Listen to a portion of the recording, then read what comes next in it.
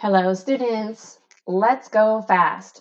I only have 10 minutes to make this video, so I cannot show you everything perfectly like I usually do. I want you to read the directions on the first one. Circle the triangles that move only by translation. No rotation, no reflection. You're looking for only translation. In the next example, it asks you, for each of the following pairs of shapes, decide whether or not they are congruent. Explain your reasoning. Are these congruent? Remember, congruent figures can be moved by rigid transformations. So what kind of rigid transformation is that? Look at these two shapes. Are they congruent? Congruent means they have the same measurements, same side lengths, and same angles. These shapes do not have the same measurements. Type your answer carefully and leave a good description of why they are not congruent. Explain whether or not these two triangles are congruent. Explain your reasoning. Remember, congruent figures can be moved by rigid transformations to match each other. So what kind of a rigid transformation takes triangle DEF to triangle ABC? What rigid transformation can do that? Rigid transformations show congruency. How about these two? Can this polygon move to this polygon by rigid transformation? A rigid transformation does not change size of lengths or measurements of angles. How about these two? Are they the same? Are they congruent? Measure the lengths of the sides.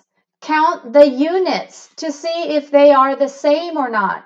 And then, what kind of rigid transformation can go from polygon A to polygon B? Explain your answer.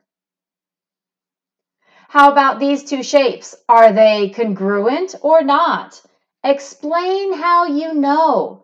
In other words, can polygon A move to polygon B by rigid transformations, rotations, reflections, and translations? I don't think so. A rigid transformation does not change angles or lengths.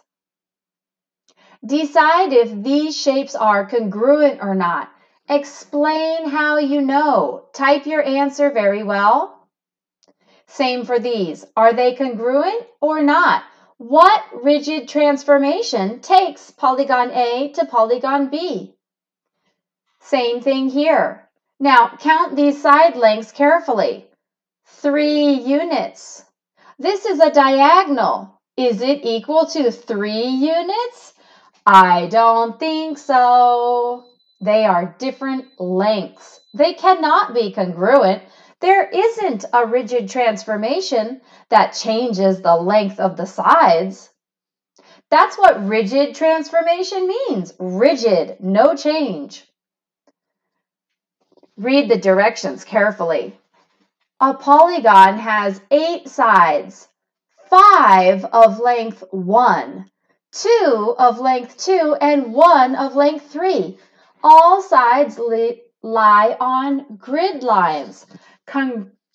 Create a polygon with these properties. It says on grid lines. That means no diagonal lines. Everything is on the grid line. Okay, I tried this one myself and it is pretty tricky. So I'll help you with this. Start with the 1 of length 3. 1 of length 3. Let's just start there. And then 2 of length 2. 1, 2, 1, 2. See these lines? They are on grid lines. 5 of length 1. Okay, let's do it. 1, 2, 3, 4, 5. There's the polygon that fits those specifications. It has the specified properties. Now you try and draw it. Then answer the question. Is there a second polygon not congruent to your first with these properties? Can you make another polygon with the same specifications that is not congruent? Go ahead and try it.